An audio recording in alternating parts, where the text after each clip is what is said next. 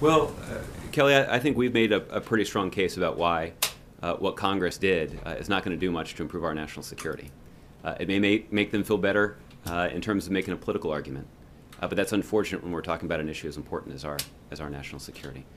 The fact is, the reason that the president continues to support the refugee program is that individuals who enter the United States as a refugee are subjected to more screening and more vetting than anybody else who enters the United States. They have to submit to a background check. They have to submit to an in-person interview.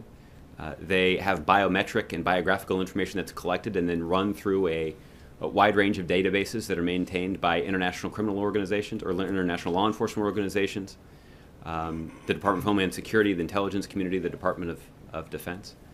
And only then are they given the opportunity to enter the United States. Since 2011, when the war in Syria broke out, about 22,000 Syrian individuals were referred to the United States to determine if they could qualify for refugee status and be admitted to the United States. These are individuals, these 22,000 individuals had already been vetted by the United Nations for consideration in this program. A little more than 2,000 of them have been admitted to the United States. That's an indication of just how rigorous this process is. And it's why further encumbering that process with even more bureaucracy may be effective as a piece of political rhetoric, but it's not going to do anything to improve the national security of the United States.